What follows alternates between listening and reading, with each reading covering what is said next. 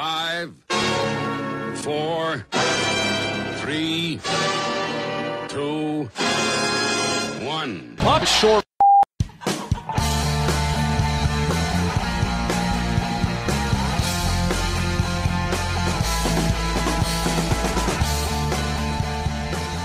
Hello everyone and welcome to this week's episode of the One Puck Short podcast. Apologies in advance, I'm still battling a bit of a cold here, or flu-like symptoms as they like to call it in the NHL. So apologies for that if I'm a bit snuffly and croaky and so forth. Patrick Smyth from A View from the Bridge, the official podcast of the Belfast Giants, will be joining me later in the show to talk about the Friendship 4 tournament that took place in Belfast this past weekend. We'll also be talking a little bit about the start to the Elite League season. A couple of NHL news and notes before that, however. Carey Price has been ruled out for at least 6 weeks, which is, to be fair, a blow for the Montreal Canadiens. Zach Fucale was called up, which is a little bit of a surprise, I think, to a lot of people. Many thought Dustin Tokarski, tripping over my words, would back up Mike Condon and they would run with Condon and Tokarski as the pair until Price returned. But it's Fucale who gets the nod. One of the top prospect goaltenders in the league. He was inside the top 10 in In-Goal magazine's top 50 goaltending prospects for 2015-16. Certainly a divisive figure. Some people don't feel he should rank that highly. Others are adamant that he is one of the better goaltending prospects. But this is a good chance for Fucale and for Condon, who made a strong start to his NHL career when Price was on the shelf a few weeks ago. Whether he can continue that or build on that remains to be seen. He did have a few wobbles towards the end of his last stint as the team's starter. Now, Price re-aggravated what we believe to be a knee injury. Looks like he's going to miss the Winter Classic, which is obviously a great shame. But the important thing is for the Canadiens is getting Price healthy again. I mean, they're 11 points clear at the top of the Atlantic Division. They're 9-2-1 on the road. They're 10-2-2 at home. They've scored 90 goals already. They've only conceded 57, which is one of the better tallies in the league. Sure, that goal differential of 33 is probably going to come down a bit without Price, but this is still a team playing extremely well. I watched the game against the Rangers last Wednesday, and I tuned in late. I caught the last 5 minutes of the second period, which was pretty much all Rangers from what I saw. And the third period was just complete domination by the Habs. It was extremely impressive watching them take when their Eastern Conference rivals apart like that. It also showed some holes in the Rangers game, which I think we saw again in the following two games when they were beaten by Boston and then by Philadelphia. I think they struggled again with the faster forwards. And that's a problem for the Rangers, one that isn't new, and they're still playing pretty well. Henrik Lundqvist has been excellent, and as we've said on the podcast before, a lot of people don't feel the Rangers have hit the highest gear just yet, so room for improvement there. Jonathan Bernier was sent down to the Toronto Marlies in the AHL today for a conditioning assignment. He'll be there for about 10 days, and this seems like a positive move for Bernier, even though there are two Marlies home games, which means the media interest is probably going to be high.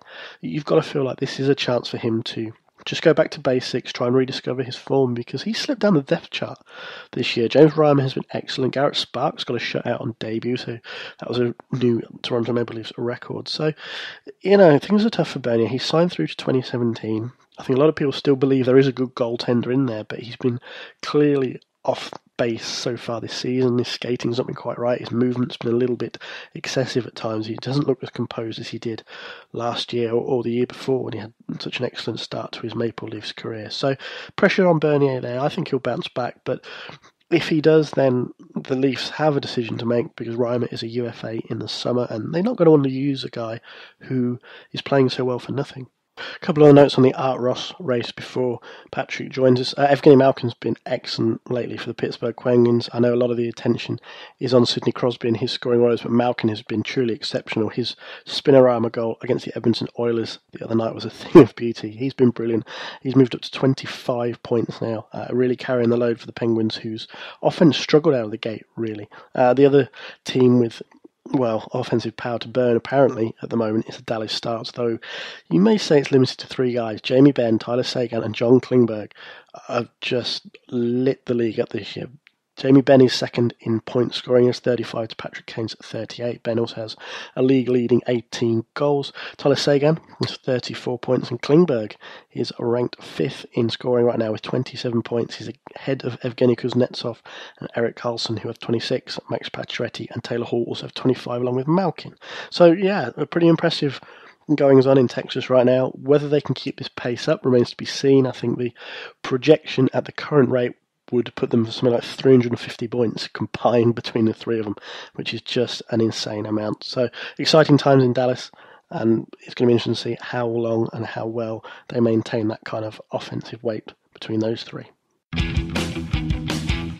Joining me on this week's One Puck Short podcast, the host of A View from the Bridge, the official podcast of the Belfast Giants, the one and only Mr. Patrick Smyth. Hi, Paddy, how are you? How are you, Rob? Good to hear from you. Yeah, and you. Pleasure to have you back on again, as always. I know you do your bit to pump the show's tyres, and for that I am eternally grateful. Long-time listener, mate. You know me. I love the show. So this weekend you were in Belfast for the Friendship 4 tournament. People who tuned into last week's show will have heard me talk to Dave Starman, the NCAA analyst, about the tournament. UMass Lau came out as victors, but all round I think a pretty successful tournament for both the NCAA and hockey in Belfast. First of all, I'm quite honoured that you have me on after such an esteemed guest last week, a man who's far more qualified to talk about this level of hockey than I am. However, yes, what a weekend it was. I say both for the hockey and for the organisation with regards to the Belfast Giants. Going in there, I hold my hands up. So I've done a bit of research into it. I watched a little bit of the NCAA. I'm not well knowledge or not well versed in it on the style, but I've come out of the SSE Arena a massive fan of the style of hockey, of the speed of the hockey, of the hunger in these kids, and UMass Lowell, who had to come from behind twice over the weekend, both in the semi-final against Northeastern, who were the better side for 55 minutes of that game.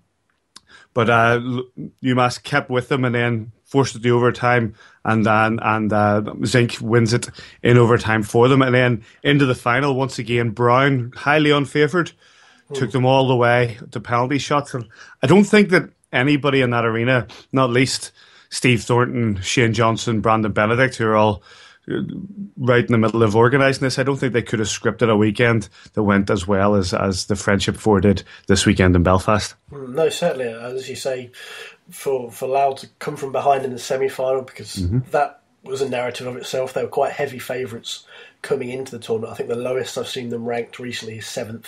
Obviously, a variety of different rankings. Some are personal, some are aggregated by various means. And I think the lowest, as I said, was 7th out of all the universities in the NCAA. So they were heavy favourites coming in. So granted, the favourites came out of it with the Bell Pot Trophy, but the narrative was there. They come from behind win, then the penalty shots, and Brown obviously pushing them so close. It's a great advert for college hockey. I think, like you, I'm reasonably new to it. I came to it.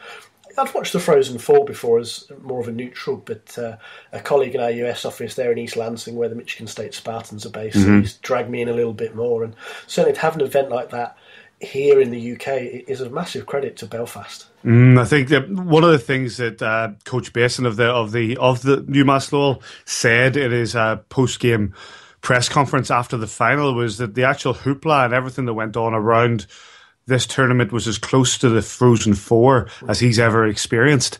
That's a great compliment to what was achieved in Belfast, and the fact that you talk to some of these guys. I talked to Tim Ernst very briefly midway through, or before the final, about midway through Saturday, and asked him, how he's preparing and stuff like that. And he admitted he was quite nervous, and that he was looking forward to the game, and he'd never been overseas, he'd never been able to experience this sort of thing before. And he went into that final to him like it was the Stanley Cup Game 7, and you could see how pumped up these guys were going out onto the ice, and it showed. And for a team, let's say, as you said, UMass were highly favoured coming into it. But when Brown started to keep with them and then go ahead, people are starting to think we're about to get a great story here. Brown, with just about a minute left on the clock, Brown have their one hand on that bell pot, the bell from Templemore Primary School that was to be the trophy.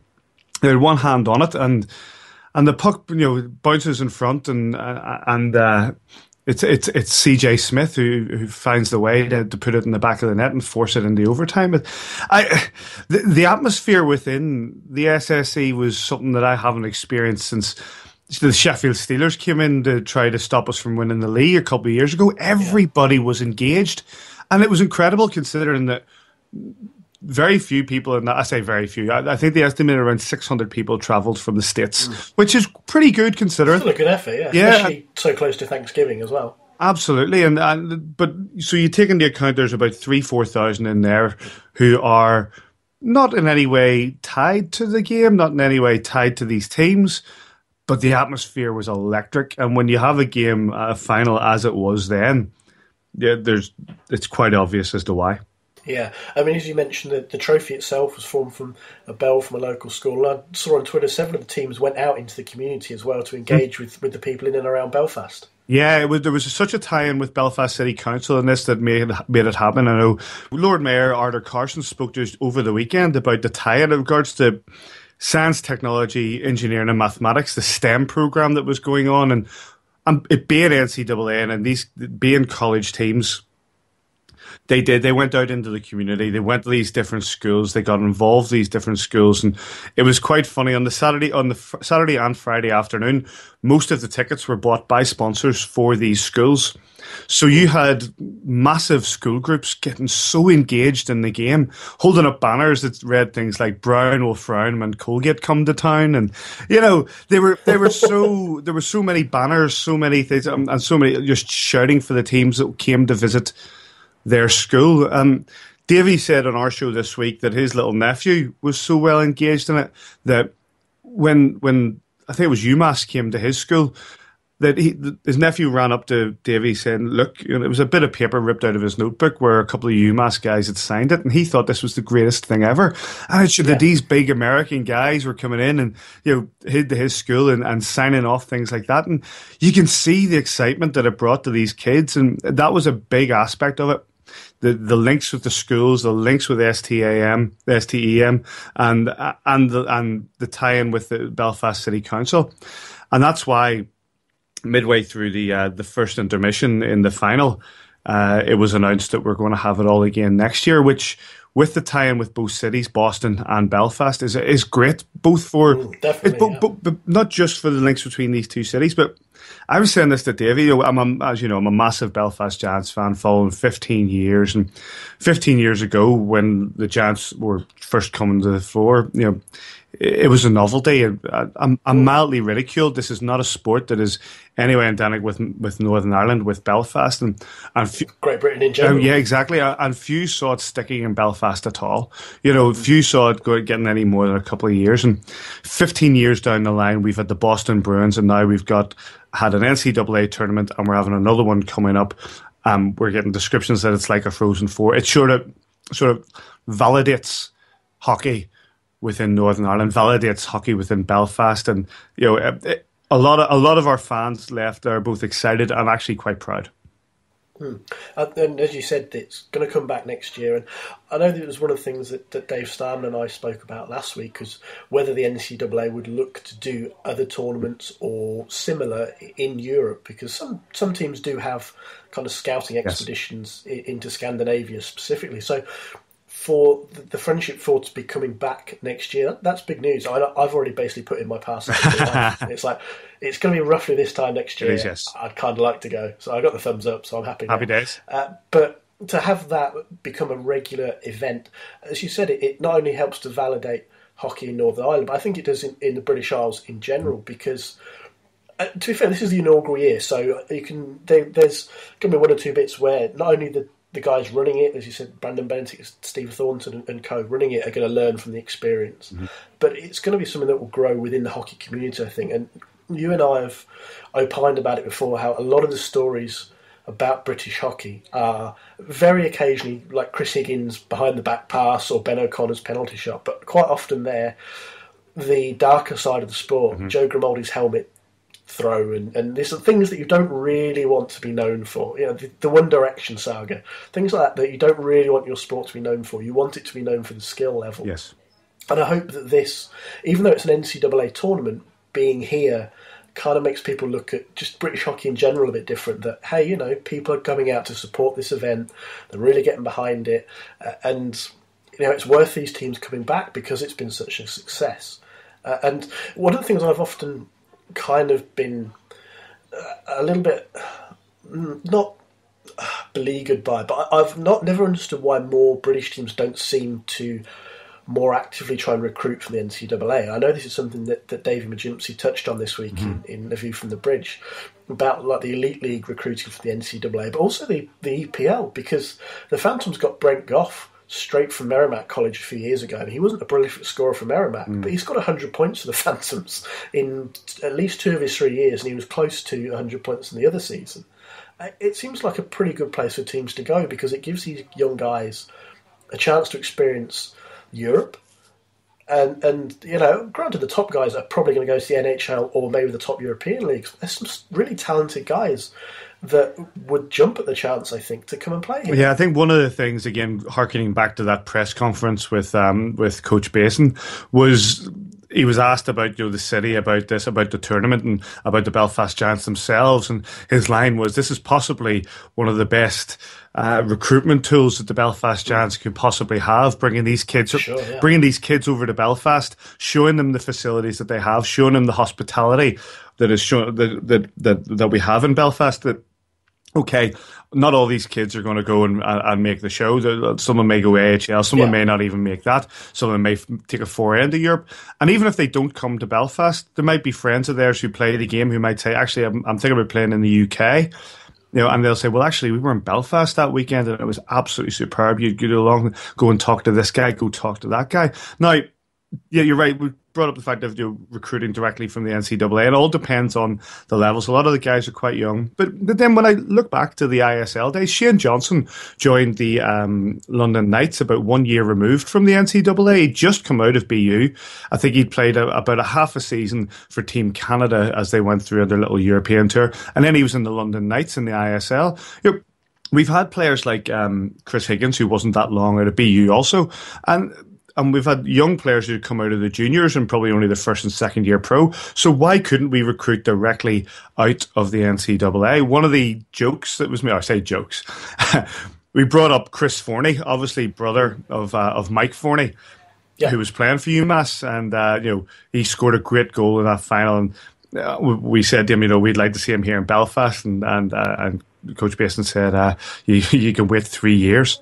But we saw so many, we saw so much high quality talent, like Nick Lappin. The one that really stood out was the player of the tournament was Tommy Marsham, who they're already talking about, you know, that he probably won't even finish the NCAA. He'll be up the leagues. He'll be poached and gone pretty quickly.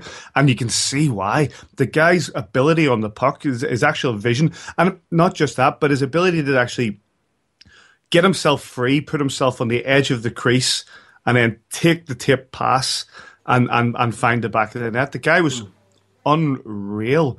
And I put him right up there as well. Like some of the guys that were at Brown.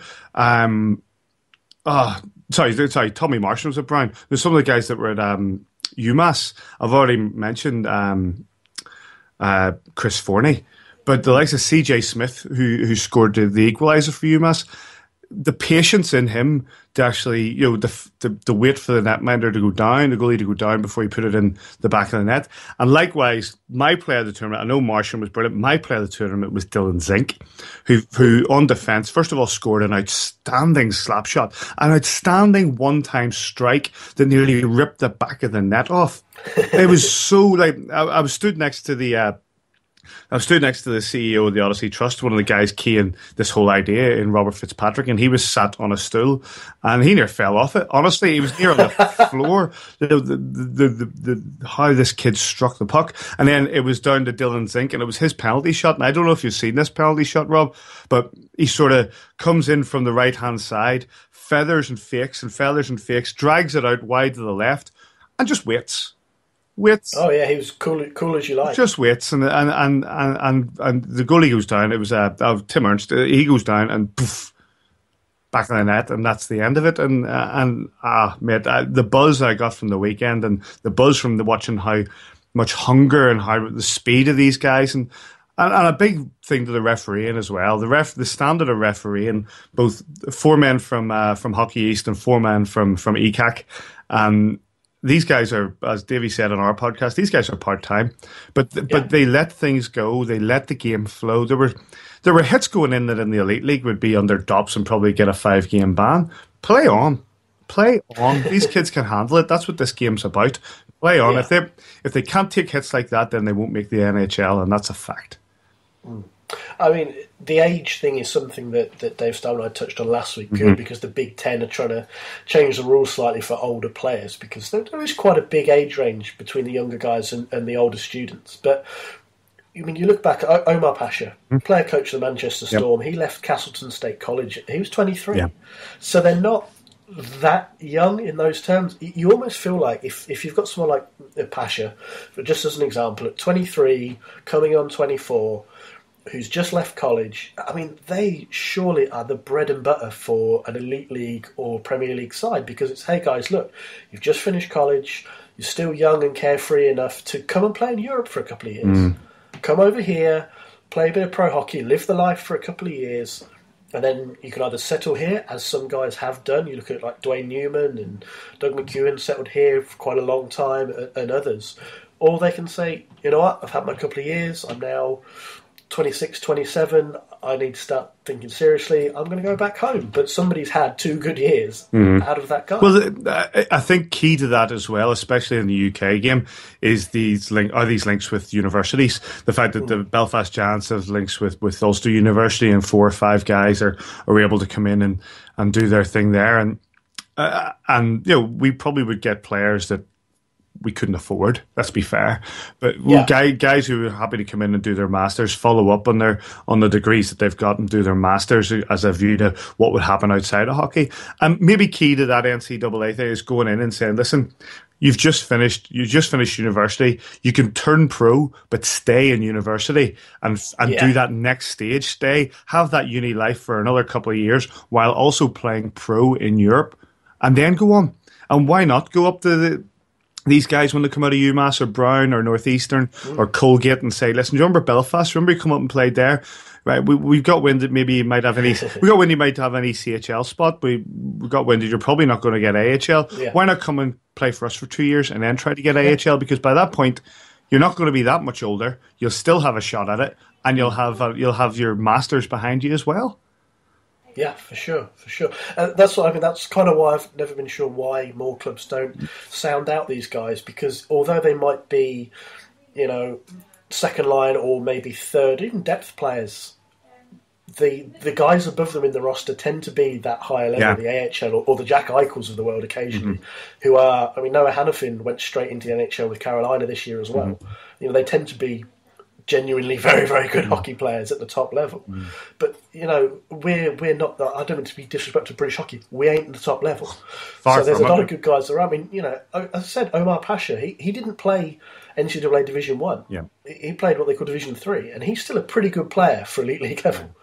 You know, he's a very, so it was a strange one. But I had a question come in from Stephen Murray at Mr. Tunes on Twitter, who asked, I guess this one specifically for you, Paddy, how did the games flow at the Friendship 4 more than the EIHL, and what could the EIHL do differently to improve the flow of their games? Stephen, I bumped into Stephen actually during the tournament. Met him for the first time. Very nice bloke. He, they flowed. As I said, the referee and the games flowed. The games were allowed to play. The fact that there was, you saw little slashes off the play. You saw little trips off the play. But nothing that was actually, you know. There's tripping and there's tripping, you know this, Rob. You know, if there's a trip call that actually you gain an advantage from, then call it. If there's a tripping call but there's no advantage gained from it, play on. And that's what you saw. You saw little trips off the base, saw little slashes, saw little hits. But because there was no advantage gained from actually doing it, the referees were just keeping their hands in their pockets and letting the game play. And the game flowed because of it, and it got more and more exciting. And when the goals started flowing, and yes, there were a few incidents that were quite unsavory. There was, I think, it was in the third, fourth place game. Maybe there was a hit in the corner where the guy was down for quite a while and had to be taken off. In fairness, the guy that put the hit in was ejected from the game after a video review. Now, that's another aspect of it. You know, that's another can of worms that we get open. There was a video review. It wasn't used all that often. A couple of goals and 1 or 2 other incidents, but that guy was sent to the showers after that hit. That was the only one of the whole weekend that I can think actually that was quite unsavory, because the rest of it was just exciting. I can't actually remember thinking to myself, well, this is a bit boring, because I was engaged for, 6 periods a day, over the 2 days, and a couple of overtimes to boot. And all down to, like I say, the fact that it was allowed to flow, and the fact that you got these kids who were hungry. Yeah. You've got a couple of guys who are already drafted. You got a couple of guys who are already, thinking about where they're going to go from here, and the opportunity to play abroad. The opportunity to have this, because this will be in a goldfish bowl for them. This whole tournament is an unusual goldfish bowl outside of something. Yeah, absolutely. So outside of something like the Bean Pot and various other tournaments, the Frozen Four. This is not something that they're used to. So you saw a lot of them making the absolute most of it, and you saw the hunger and you saw the speed, and everybody who was sat in the SSE Arena that weekend benefited for it.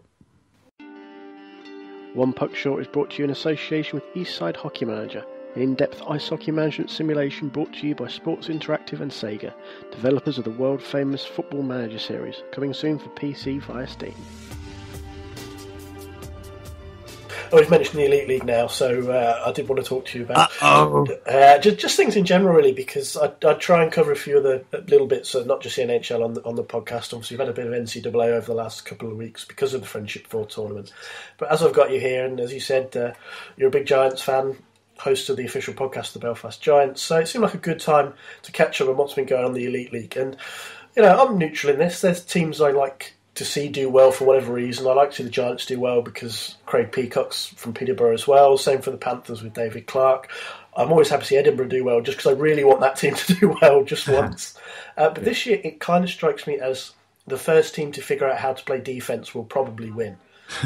Well, that's Nottingham have done the best so far. Yeah. Wickman's been great in net for them, and they happen to be leading the league as a result. Yeah. I think, like you say, that's the if that's the case, that's the Belfast Giants done for. Yeah, I think you only have to look at some of the score lines that have gone through just this week alone. You look up at Edinburgh and the Tony Hand retirement game, and it was Dundee 11. Couldn't have scripted that any better for a Tony Hand game. I said Dundee 11 and the Edinburgh Capitals 9 in tribute to Tony Hand. But yeah, so 20 goals. We ourselves had that game in Coventry where there was almost 20 goals. And yeah, there's no team is actually, if one team gets on a bit of a run of form, and I'm talking about not even like 5 or 6 games, 3 or 4 games at this moment in time, nobody's really picking up that mantle of thinking, right, we're going to settle ourselves and we're going to be consistent. We're going to, be boring. There's a lot of offense going on here, and that's not boring. That's great. Like, if you want to see goals, you're going to see goals in the Elite League. But that also means that a lot of the defences are playing quite high, and they're being caught, especially at the Giants. We play such a high line in defence. There's nobody really. I feel sorry for Stephen Murphy at times because a lot of our fans maybe jump on the bandwagon at times to say, Murph should have had that one. When he's been left with when the Ford's been left all alone on Murphy and he's deked him out of his pants. Yeah, and there's nothing you can do about that. Or Murphy's been left with like a screen of about 5 guys in front of him. The pass has gone to a guy wide open on the left who's got a gaping net to shoot at, and Murphy's come in for a lot of stick, and from my point of view, it was quite unwarranted. But Mika Wickman, we'll see it in Belfast. We'll see it this weekend. The guy has had to step into some pretty big skates in Craig Kowalski, and in doing so, he leads the league in all categories with regards to the goalkeeping. I'm sure. I don't know if you've seen him yet. You're better versed for speaking about goalkeepers than I am, but by all accounts, he's more than capable of filling those Kowalski skates. I mean, from what I've seen of Wickman, he's looked good. I mean, I've never had a problem with the way Stephen Murphy plays. I think one of the things with Murphy is he was always kind of passive. He'd always stay relatively close to his crease. And a couple of years ago when you and I met at the Sheffield Arena, it was an interesting battle for me watching Murphy with this slightly passive style and Frank Doyle, who was always quite aggressive at coming out of the crease. I love those two contrasting styles. But, I mean, Wickman looks, everything is advertised, really. Yeah. He looks composed by the... I mean, I don't think Chris Holtz looked that bad, per se. And that game with Sheffield, was it 9-8 in the end? And watching the highlights, the first 4 or 5 goals, that's harsh to pin those on Holt because some of the defensive errors were just woeful. Yeah. There wasn't a defence in that game. Exactly. And I mean, Marek Pinch, I don't know what Sheffield's. I guess it's easier to keep him around because kind of know what you've got now while Plant recovers. But I think Marek Pinch is, with all due respect to him, but I think it's a prime example as to what a lot of coaches have been saying over the first couple of months of the season, that the well is pretty much dry. You've seen that with the injury to Tyler Plant. The Sheffield Steelers had to go into the market, and let's be fair, Tomo's no slouch. He has the contacts, he has the connections, he knows where to go. So to pull Mark Pinch out of there and him playing as he is goes to show that maybe there is a point here. Maybe the well is dry. So then these rumours start to circulate about Brian Stewart. Now, and then you've got the connection with Tomo to the Coventry Blaze. Would Chuck Webber be able to go to his contacts and pull in a better netminder if Brian Stewart was to jump from the 10th position team to the 3rd position team in the Sheffield Steelers? And what effect would that have on the Coventry Blaze's confidence? I mean, because he's probably without doubt, he's their best player. Yeah, for sure. The part of the thing that interests me about this is, when Tomo's gone into the market, what's been his pitch? Has it been, we need a guy to cover while Tyler Plant is out? Or do we need a guy who can come in and then we'll release Tyler Plant, as harsh as that might be on Tyler Plant? Because that's the thing. If they're going in saying we need cover, there's probably going to be a lot less interest where guys go, well, they might only need me for 6 to 8 weeks. And, do I really want to move to England for 6 to 8 weeks? Yeah. Some guys are going to be more open to that idea than others. Whereas if he's gone in and said, we're happy to pull someone in for the rest of the season, maybe they have more luck. Again, obviously, I don't know what approach Tomo's taken here. You compare that to the Belfast Giants last year and the injury to Stephen Murphy. That was, let's say, a grey area as to how long he would actually be out. Steve Thornton goes into the market, pulls in Carson Chuback, and all due respect to Carson Chuback, who's actually not doing too badly at the Edinburgh Capitals. He's no Stephen Murphy. The whole joke was, if you shoot high glove on Carson Chuback, you're probably going to score 9 times out of 10.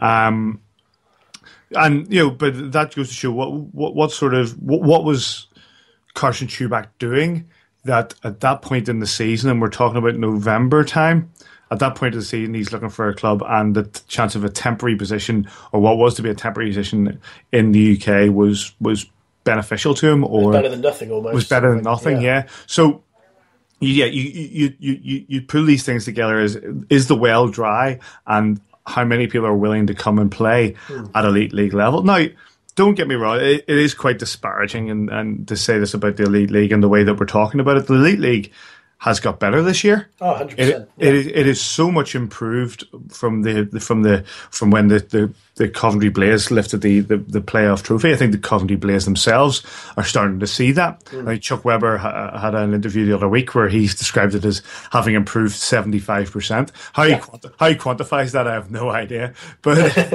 he said, analytics. Exactly.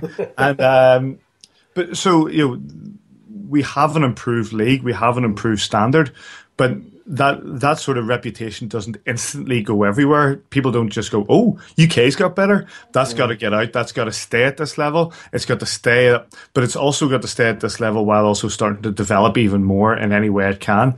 And I know I'm opening a can of worms that may end up with this, but the whole idea of import levels going up doesn't really sit well with me. No. And I know it doesn't sit well with you, but so you need to find a way of developing the standard without actually degrading the means to bring British players through. Yeah, I mean, that topic could be an entire episode and more of either of our podcasts on its own. Yeah, for sure. And obviously I've been on The View from the British before, and we've talked about it with Davey and Neil Russell, and Neil was still with you. Obviously he's moved on to bigger things now with the Manchester Storm. But... No. We've moved on to bigger. He's moved down to the Manchester. But one of the things that kind of struck me this year is, despite Coventry's rocky start to the year, and it has been rocky, let's be honest, I don't think anyone predicted them to start as they have started. I think the parity in the league says a lot as well, because obviously Coventry have picked up some big scalps along the way, despite being 10th in the table. And you kind of feel like there is potential there if they could just find it on a regular basis and find some consistency.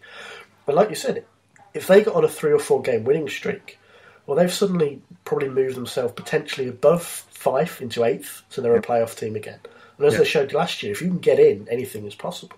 Well, they're only 3 games. They've got 3 games less played than Fife. Yeah. They've got 6 games less played than the Manchester Storm, and they're only 3 points behind. They play the Manchester Storm on Sunday. Yeah. So there's a bit of an attempt for a bit of a swing if they can get the victory there. But I think it's the same with any team here. You look at the Dundee Stars sitting in 4th. Oh yeah. On the Stars, the Steelers, and the Giants are all on 23 points, and only the Giants have played 1 game fewer than the other 2. So you start to get that, and I think that's what brings this weekend into focus with regards to the Belfast Giants and the 2 games we have against the Nottingham Panthers. Lose those 2 games, and the Nottingham Panthers jump from being 5 points ahead of us to being 9 points ahead of us. Yeah. Win those 2 games, and we're 1 point behind the Nottingham Panthers. And that's how close this league is. Parity. I listened to Seth Bennett on the official Elite League podcast a few weeks ago, where he had said, the fans love parity, and he said it's a myth that the fans love parity. You want to see your team dominate, and that's actually true. I did agree with him. I think for entertainment-wise, with regards to the league competition, parity is a good thing.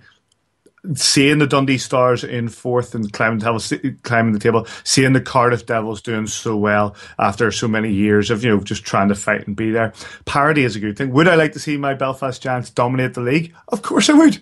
I wouldn't care about parity as much as the next person to me. But regards to entertainment league-wide, then you see it more. You see the Edinburgh Capitals being able to take. They're a much changed side this year under Riley Emerson, being able to take the scalp of the Nottingham Panthers, of the Sheffield Steelers, to be able to take the scalp of the Braehead clan. Even we had our battles in there, and then Dundee. Well, a fair play to Mark Lefebvre. Absolutely. Yeah. After what happened at Coventry last year, he recruited a side that Webber took to a championship. He's come back to the Elite League, and he's taken the Dundee Stars, and they're beating all around him, and they're sitting in 4th. And that's not an unfair position for them, because they are playing that well. Yeah, as you said, I mean, it's right. The sentiment that Seth brought up is right. Ultimately, everybody wants to see their team win. And maybe that's the advantage I have in this conversation is I don't really have a horse in the race. Yeah. I have a few interested parties where I like to see Belfast do well because I know Craig Peacock and obviously you guys, and same with Nottingham. I don't begrudge Clarkey any success because he's always been great whenever I've dealt with him, either in a media inverted commas sense or from a hockey sense. He's taught me a lot as well, and Cardiff, having known Ben Bounds for so many years and things like that. So I don't have a set horse. So it's great to see all these different people in the mix. And as I said, it's great to see Manchester taking some scalps in their first season because that all came about quite quickly. Well, no, come on now, Rob. It's only been a couple of days and I'm still stinging. I'm going to have to see Neil Russell on Sunday. Oh, for sure. I'm surprised he didn't moonwalk past you on purpose. But it's those kind of results that make the wide. Again, this comes back to what we said earlier in the show, is if you've got a competitive league, granted, I think if you asked people at the start of each season who they thought would win, it's going to come down to a small handful of sides. Belfast, Sheffield, Nottingham, Cardiff are in that mix again, and you'd probably say Braehead as well. They've not had a brilliant start to the year, but most people would say those 4 or 5 are in the mix to win the league. Well, that's half the league. That's not bad going for a 10-team league to have 5 teams or 4 teams actively competing, and then the others capable of competing for maybe a cup or in the playoffs. Or being spoilers in the league title. Actually having that input. Now, the only thing I will say, and it'll play out probably over the Christmas period and it'll probably come more into focus come January, is the fact that the Braehead clan only have 5 cross-conference games left to play.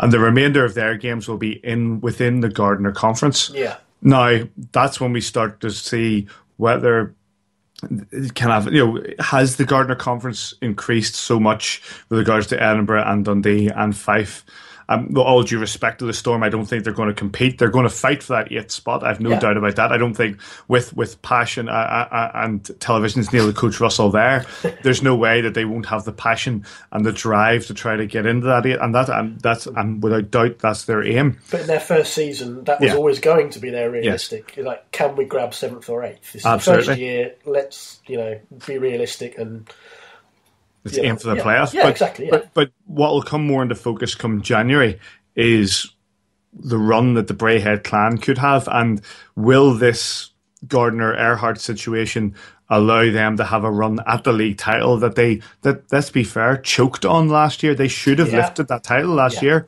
and they choked on it.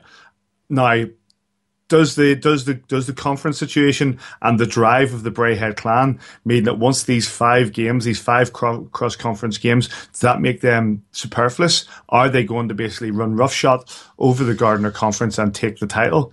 Well, I think people are going to be talking more about this come mid to late January. Yeah, for sure. And as you say, the kind of quirk of the fixtures there is going to be interesting, especially if Edinburgh can keep up their level of play, because they're 7th right now. And if they can keep this level up, they could either be a spoiler or maybe a dark horse come the playoff time. Because once they're in. And as Coventry showed last year, anything can happen. Yeah, I'd love to see the Edinburgh Capitals in the Final Four. I think that it was the fact that when Fife made it, Hull made it, Braehead made it when they were just coming through, it was such a vindication for the system, or the new look to the system, and it showed that these teams were getting better. Yes, unfortunately, Hull have fallen by the wayside, and a lot of people have pointed at the Gardner Conference and the fact that they had to travel so much. Let's be fair, the Packs couldn't do anything with Hull. Tomo and the Coventry conglomerate couldn't do anything with Hull. The fact that Bobby McEwen tried so hard is credit to him, but I think Hull were always on a hiding to nothing. They had great fans, but they didn't have a huge fan base. So the actual financial situation in Hull was always going to play out this way, in my opinion, which meant that the advent of the return of the Storm was both a great thing for the Elite League and lucky. I think it was also lucky. I think the wranglings between the Manchester Phoenix and Planet Ice and that group, Silverblades, has allowed for the Manchester Storm to come in, and a hell of a lot of politics that I'm not going to get into in that. But as sorry as I do feel for the Hull Stingrays fans, because I've been there. I was living in Newcastle when the Newcastle Vipers ceased to be. I still have many good friends who don't have a top level or an ice hockey team to follow, and I saw some of them last weekend because they still love their hockey, and they were over watching the Frozen Four. Sorry, the Frozen Four. No, I'm not gone that far. The Friendship Four. They were watching the Friendship Four, and it's horrible when you lose your team like that. Now, the Pirates have arrived with their awful colour scheme, and oh jeez, yeah, wow. And fair play. That's brought EPL hockey to them, and more power to them. Now we'll see as this whole thing plays out if the likes of Dundee, the likes of Edinburgh, the likes of Fife, and maybe even Manchester cause an upset. But for one of those 4 teams, maybe even 2, but for at least one of those 4 teams, if they could reach the Final Four in Nottingham come April, well, that would be absolutely superb. Yeah, I agree entirely. So, unfortunately, I think we've run out of time for about this week. Where can people find you online and so forth, Paddy? Well, as always, we're kingdomofthegiants.com/podcast is our view from the bridge, or at AVFTB on Twitter, mate. Perfect. And you're at Patrick Smyth. I am indeed, with a Y. With a Y, or calling Patrick Smyth, as my iPhone says whenever I use Siri. Oh, yes, use Siri. And also the best piece of technology, which is completely useless to me when I actually need it. And they're calling me that. They're calling me that now on purpose on the forecast, the Manchester Storm podcast. Thank you again for joining me today, Paddy. Take care of always yourself. A pleasure. Keep up the great work. Really love the show. Thank you very much. Cheers, Paddy. Short. And there we go. That about wraps it up for this week's podcast. Thanks again to Paddy Smyth for joining me. As he said, you can find the A View from the Bridge team on kingdomofthegiants.com and on Twitter at AVFTB. Well worth a listen for any Elite League fans or just general hockey fans looking for something a little bit different out there. You can follow me on Twitter at robmcgregor35. You can find the blog onepuckshort.wordpress.com, and you can find us on Facebook, facebook.com/onepuckshort. You can also email us onepuckshort@gmail.com. Any questions, comments, feedback, whatever you want to get off your chest, please get in touch. Listener feedback's always very important to me. You can also, if you're so inclined, donate to help support the podcast and the website with hosting costs, things like that. It's not cheap to run. I love to do it, but obviously it all comes up my own pocket. There is a donate button for PayPal on the One Puck Short blog, again, onepuckshort.wordpress.com. There is also an Amazon affiliate link. So in your lead up to Christmas, if you just click that link, it takes you to the Amazon homepage. You do your shopping as per normal. It doesn't cost you anything extra, but we get a little kickback from whatever you buy. Maybe a few pence, it may be a few pounds, but it all adds up. And again, it all helps go towards hosting costs and domain renewal and such and such. Thanks again for listening this week. I'll speak to you all again very soon.